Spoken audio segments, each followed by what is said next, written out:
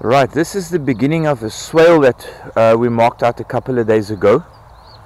This is really a short little swale, and you'll see it meandering all over. What looks like it's going all over the place, but it's actually exactly on contour.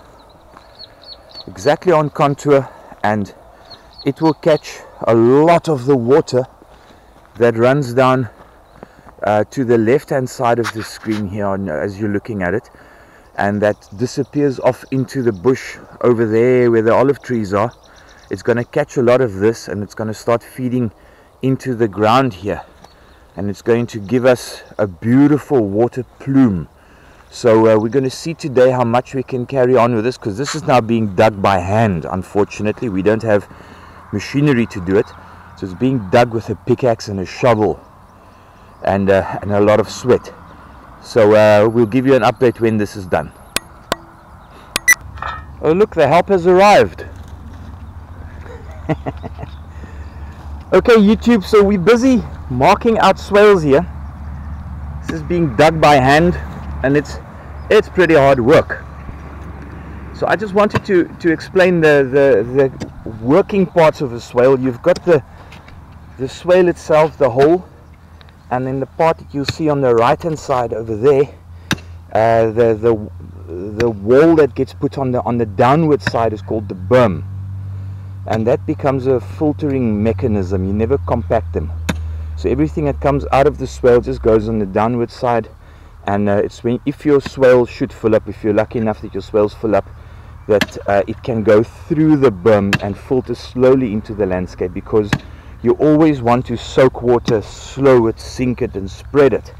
So here we are, busy. I just marked it out. You'll see the red spots over there everywhere that I marked out with a spray can, and it looks like it's meandering all over the place, but this is actually pretty much exactly level. This is on the contour, and it was quite a bit of work going here through all the bushes and finding out where this goes, and having to mark it off, and it goes up, and we're going to end it up over there.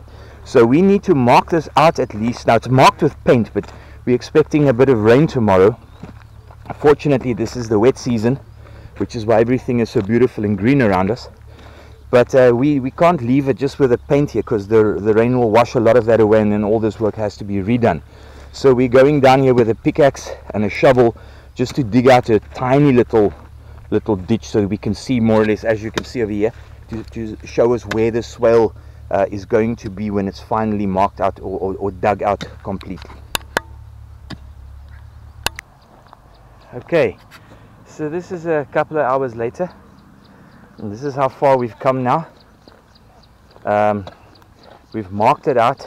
We've removed some of the rocks on the inside. We put it on the downward side. At least when we have tomorrow's rain, it won't wash away the markings, and we can carry on in the next couple of days with this, adding to it every day.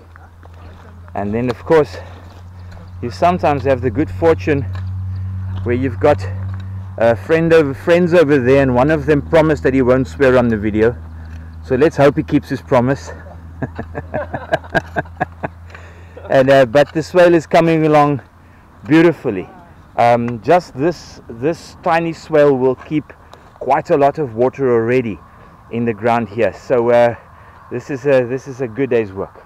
Brilliant work. Thank you, gentlemen.